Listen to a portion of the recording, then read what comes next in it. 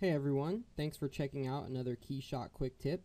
My name is Rex and I'll be discussing the application of labels on transparent materials. We've touched on this topic in the past, but here we'll be looking at more of a real-world application. A client came to us asking for help replicating a soap bottle like this one, with a double-sided label on the back showing ingredients on one side and an image on the other, and a single-sided label on the front. To communicate this effect properly, we'll need to take an extra step in our modeling software. In order to have greater control of the application of our labels, I've created an additional offset surface.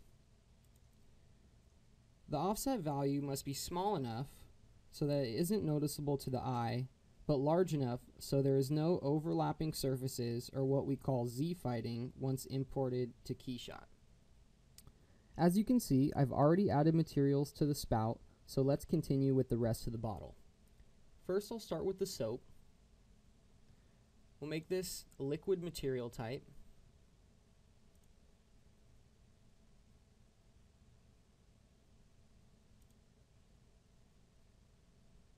With a refraction index of water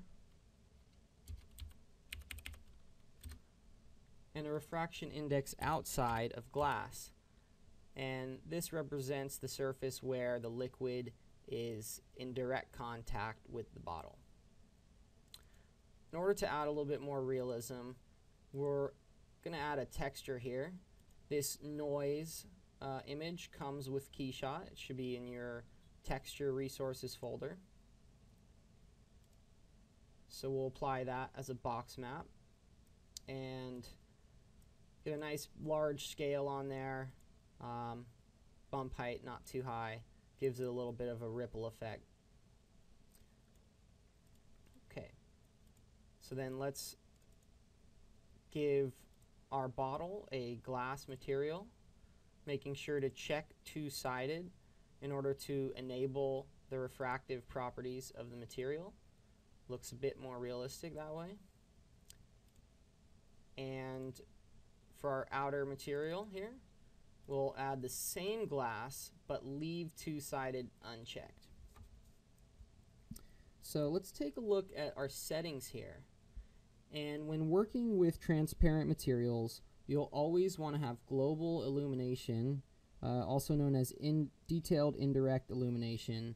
It should be enabled.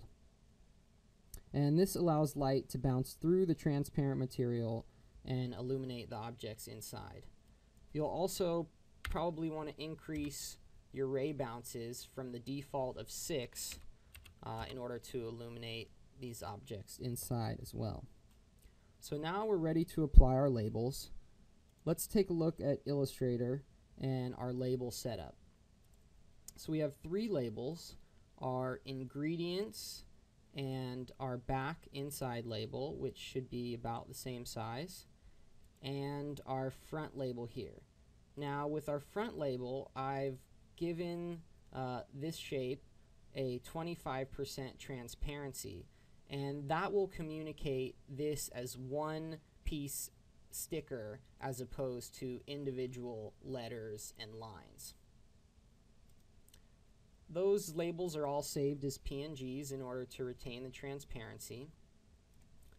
So let's go ahead and start with our back labels. It helps to square up your object when positioning your labels, and this will make your life a little bit easier. Let's double click on our material here, go to our labels tab, and we'll start with our ingredients. Click position and center this label here.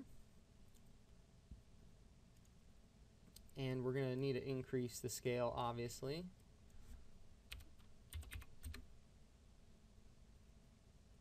Okay, and we'll add our inside label here. And position it in the same way, centering it on our bottle here. And we obviously need to adjust the scale, but this time just the Y value.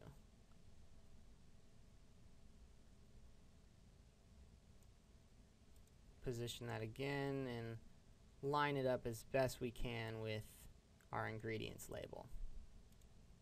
Okay, so this label needs to be on the inside. That's an easy fix. We select it here and move it down. That puts it on the inside. Now you can see it peeking through the back of our ingredients label here. However, you don't see either of the labels from the other side.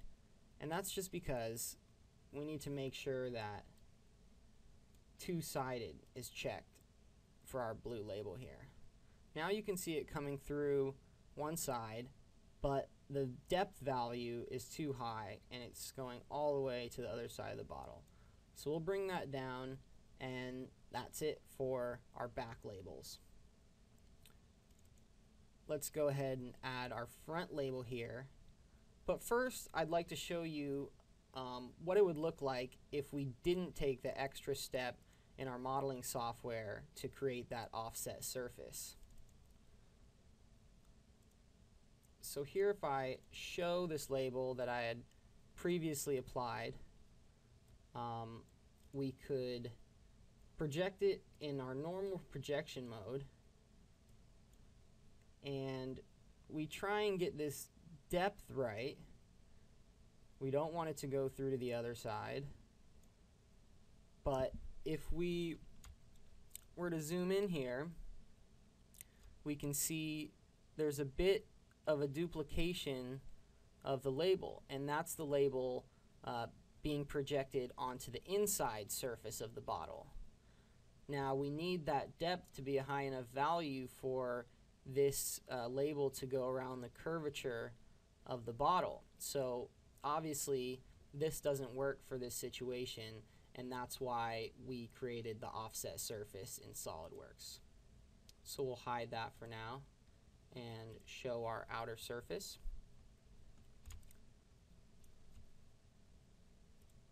Let's go to our front view here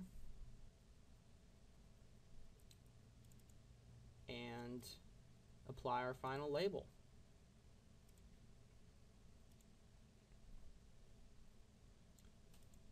Okay, we'll position that in the center of our bottle here and adjust the scale in order to fit.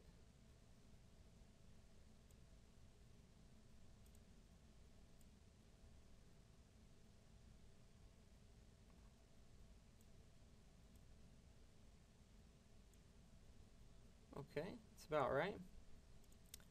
Now, again, if we look from the back, you cannot see our front label. So what we want to do is make sure that we have two-sided checked, and now it will be visible from the back. Again, decrease the depth so it doesn't go all the way through. And looks like this got moved again. So there we go.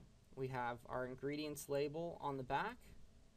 We have our image label showing through the inside.